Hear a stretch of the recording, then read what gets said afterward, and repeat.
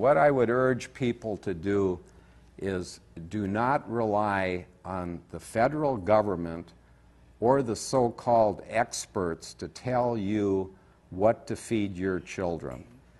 We've been doing that for 30 years, and as a consequence, 1 out of 3 children born since the year 2000 will become diabetic.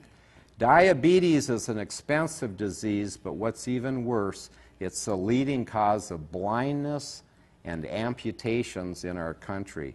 I think we can do better, and we can do that by going back to the traditional foods, foods like bacon, eggs, beef, roast beef on Sunday afternoon, chicken, and eat the skin.